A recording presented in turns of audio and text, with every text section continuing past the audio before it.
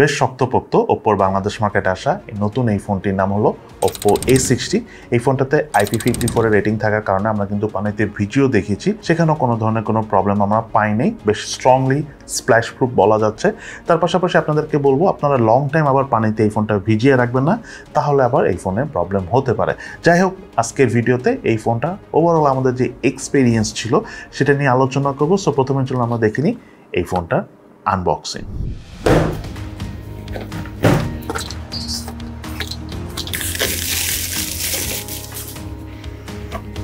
মোবাইলটার বক্স কন্টেন্টে রয়েছে ইউজার ম্যানুয়ালস, সিম tray ejector, soft plastic back cover, 45 ওয়াটের সুপার ভুক charger, type C USB charging cable এবং Oppo A60 মোবাইলটি। বেশ স্টাইলিশ এক ধরনের ওশেন ওয়েবসের মতো দেখতে ডিজাইনে আসা এরিয়াল প্যানেলটি দেখতে ওভারঅল বেশ ইমপ্রেসিভ। স্পেশালি সানলাইটের নিচে ইউজ করার সময় হাতে নিয়ে দেখতে বেশ প্রিমিয়াম লাগছিল।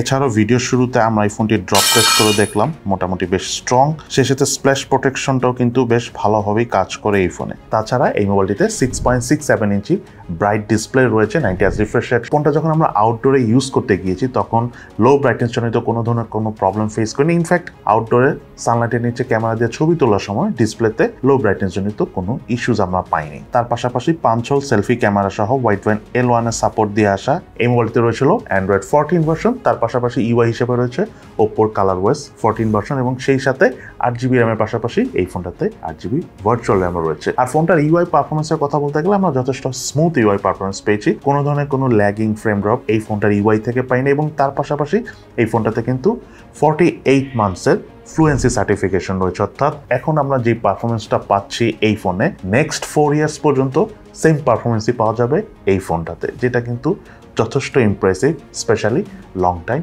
ইউজ করার জন্য। এবং আমার কাছে থাকা এই মোবাইলটার কালার ভেরিয়েন্টের নাম হলো রিপল ব্লু। এই মোবাইলটা কিন্তু আরও একটি কালার ভেরিয়েন্ট রয়েছে, সেটার নাম হলো মিডনাইট পার্পল। এছাড়া 6.67 ইঞ্চি ডিসপ্লে সহ মোবাইলটার থিকনেস হলো 7.68 মিলিমিটার এবং ওয়েট হলো 186 গ্রাম। ফোনটার ডিসপ্লেটা ওভারঅল বেশ বড় হলো, ওয়েট ডিস্ট্রিবিউশনটা ঠিকঠাক হওয়ার কারণে মোটামুটি আমরা সিঙ্গেল হ্যান্ডে ফোনটা ইউজ করতে পেরেছি। তবে আলটিমেটলি দুই হাত দিয়ে একেবারে কমফোর্টেবল হবে এই ফোনটা ইউজ করা যায়। আর ফোনটার বাটন এবং পোস্টের কথা বলতে গেলে রাইট সাইডে রয়েছে ভলিউম রকার এবং পাওয়ার বাটন, এবং এই পাওয়ার বাটনটি সাইড মাউন্টেড ফিঙ্গারপ্রিন্ট স্ক্যানার হিসেবে কাজ করে এবং ফিঙ্গারপ্রিন্ট স্ক্যানারটি যথেষ্ট ফাস্ট এবং স্মুথ আনলক করে ফেলে। সে সাথে মোবাইলের লেফট সাইডে রয়েছিল সিম কার্ডটা, যাতে দুটো সিম কার্ড ইউজ করার পাশাপাশি রয়েছে এক্সটার্নাল মেমোরি কার্ড ইউজ করার সুবিধা। মোবাইলটার উপর অংশে কিছু নেই, মোবাইলটার নিচের অংশে রয়েছিল main speaker, primary mic, USB type C charging port এবং হেডফোন জ্যাকের পোর্ট। দেন এই ফোনটা যদি আমি ক্যামেরা পারফরমেন্সের কথা বলতে চাই, এই মোবাইলটার রিয়ার প্যানেল রয়েছিল 50 মেগাপিক্সেলের ডুয়েল ক্যামেরা সেটআপ, যেখানে মেইন ক্যামেরাটা 50 মেগাপিক্সেলের, আরেকটা হলো 2 মেগাপিক্সেলের ক্যামেরা। আর ক্যামেরা পারফরমেন্সের কথা বলতে গেলে আমরা টুকটাক কিছু ছবি তুলেছি। সো ছবি তোলার সময় আমরা ফোকাসিং রিলেটেড কোনো প্রবলেম পাইনি, তবে ছবির কালার ডিটেলসে বেশ ঘাটতি ছিল। কালার স্যাচুরেশনও আমাদের কাছে কিছু কিছু ক্ষেত্রে কম মনে হচ্ছে, তবে ওভারঅল লাইট কন্ডিশনে বেশ ভালোই ছবি ওঠে। স্পেশালি পোর্ট্রেট মোডে ডাইনামিক রেঞ্জ এবং এজ ডিটেকশন ঠিকঠাকই কাজ করে। সেই সাথে মোবাইলটিতে হাইস্ট 1080p 30 fps এ ভিডিও শুট করা যায়। ভিডিও শুট করার সময় আমরা একটু শেকি ফিলের দেখা পেয়েছি, তবে মোবাইলটিতে যদি ওএস থাকতো তাহলে বেশি ভালো লাগতো, তখন ভিডিও শুট করে আমরা একটু বেশি মজা পেতাম। সেই সাথে এই ফোনটাতে রয়েছে হলো 8 মেগাপিক্সেলের সেলফি ক্যামেরা, এবং সেলফি ক্যামেরার পারফরমেন্সের কথা বলতে গেলে প্রপার লাইট কন্ডিশনে যথেষ্ট ভালো ছবি ওঠে এবং ছবি তোলার পর ব্যাকগ্রাউন্ড প্রসেসিং অনেক ভালো হওয়ার কারণে মোটামুটি আমরা কালার কন্ট্রাস্টটা আমাদের কাছে ভালোই লেগেছে। তবে পোর্ট্রেট মোডে ডাইনামিক রেঞ্জ এবং এজ ডিটেকশনটা যথেষ্ট ভালো কাজ করে এই ফোনটা সেলফি ক্যামেরাতে। তাছাড়াও এই মোবাইলটিতে রয়েছিল camera two API support, so আপনার চাইলে ইন ফিউচারে এই মোবাইলটিতে ম্যানুয়াল ক্যামেরা অর্থাৎ জিক্যাম ইউজ করতে পারবেন। সেই সাথে মোবাইলের স্পিকার পারফরমেন্সের কথা বলতে গেলে আপনারা হাইস্ট 300% পর্যন্ত ভলিউম ইনক্রিজ করতে পারবেন, অর্থাৎ 100% হওয়ার পর আপনি যদি ভলিউমটা দুইবার প্রেস করেন উপরের দিকে তখন 300% হয়ে যায়। সো সাউন্ডের পারফরমেন্স আমাদের কাছে যথেষ্ট ভালো লেগেছে, কোনো ধরনের কোনো ডিস্টরশন এই ফোনটার স্পিকার থেকে আমরা পাইনি, যথেষ্ট ব্যালেন্স পারফরমেন্স পেয়েছি। আর এই ফোনটাতে রয়েছিল 5000 mAh ব্যাটারি এবং সাথে রয়েছিল 45 ওয়াটের সুপার বুক চার্জার। এবং চার্জিং স্পিডের কথা বলতে গেলে আধা ঘন্টায় এই ফোনটা 50% চার্জ হয়ে যায়। ফুল চার্জ হতে 1 ঘন্টার মতো সময় লাগে, একটু বেশি লাগে, 1 ঘন্টা 5-6 মিনিটের মতো লাগে। তবে একবার চার্জ করার পর এই ফোনটা হালকা পাতলা বেসিক ইউজ করে আমরা প্রায় 2 দিনের কাছাকাছি চার্জ ব্যাকআপ পেয়েছি, যেটা খুবই ইমপ্রেসিভ। তার পাশাপাশি যখন লং টাইম আমরা হেভি ইউজ করেছি, স্পেশালি যখন মোবাইলের ডাটা দিয়ে ইন্টারনেটের মাধ্যমে আমরা ডিরেক্টলি এই ফোনে ভিডিও দেখেছি বা গেমিং করেছি, তখন এই ফোনটার স্ক্রিন অন টাইম অর্থাৎ চার্জ ব্যাকআপ পেয়েছি প্রায় 7 ঘন্টার মতো।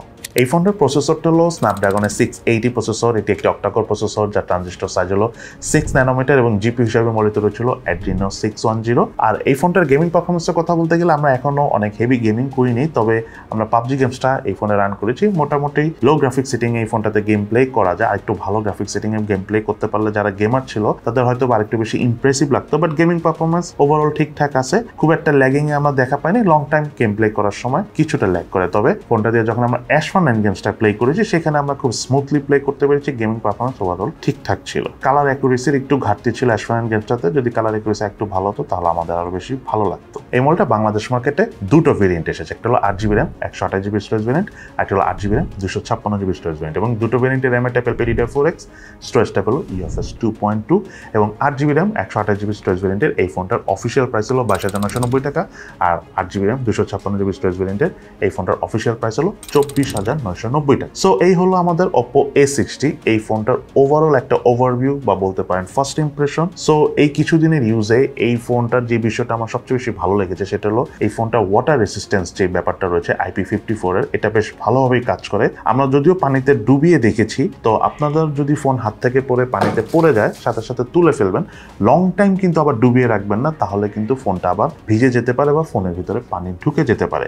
দেন সেকেন্ড বিষয়টা হলো এই ফোনটা কিন্তু আমরা ড্রপ টেস্ট করে দেখেছি, বেশ শক্তিশালী লেগেছে আমাদের কাছে। যদিও পকেট ডিস্টেন্স থেকে এটা ফেলার কথা নিচে, বাট আমরা কিন্তু দেখা গেছে যে অনেক উপর থেকে ফেলেও টেস্ট করে দেখেছি, আমাদের কাছে বেশ শক্তপোক্ত মনে হচ্ছে। বাট আপনারা আবার অনেক বেশি ড্রপ টেস্ট করে দেখবেন না। আর ইন্টারেস্টিং বিষয় হলো এই ফোনটাতে যে 48 মান্থসের ফ্লুয়েন্সি সার্টিফিকেশনটা রয়েছে, for that reason long time আসলে একটা কমফোর্টেবল ভাবে ইউআই পারফরমেন্স কিন্তু আমরা এই ফোনটাতে পাবো, যেটা অ্যাকচুয়ালি আমি মনে করি এই মুহূর্তে একটা ফোন লং টাইম কিনে ইউজ যারা করবেন তাদের জন্য খুবই খুবই প্রয়োজন। সো এই জিনিসটাও এই ফোনটাতে থাকার কারণে আমার কাছে বেশ ভালো লেগেছে। সো ওভারঅল এই হলো এই ফোনের আপাতত আমাদের ফার্স্ট ইমপ্রেশন বা ওভারভিউ বলতে পারেন। ইন ফিউচার আমরা এই ফোনটা নিয়ে হয়তো ফুল রিভিউ করব, তখন ইন ডিটেলস আমরা আরও অনেক বিষয় নিয়ে আলোচনা করব।